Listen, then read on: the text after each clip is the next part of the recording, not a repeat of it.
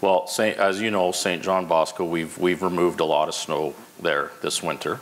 I've been on the phone with our roadways department a number of times. I haven't met you before, but I'm familiar with you. So we've reacted a number of times to make things safer there. But we do have rules. We cannot push snow onto green spaces because of the contaminants that are in the road and that are contained in the snow when they come off the road. And those are the rules we have to follow.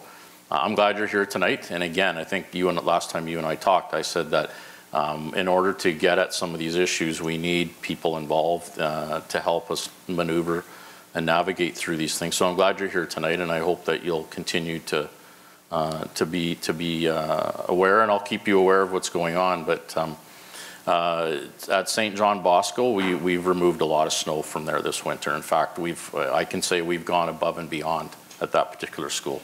So, and I'm not here to argue that tonight. It's just another factor. So. And I think your comments mirror what I've heard at other schools as well, some of the concerns. So it's certainly something we need to consider how to address.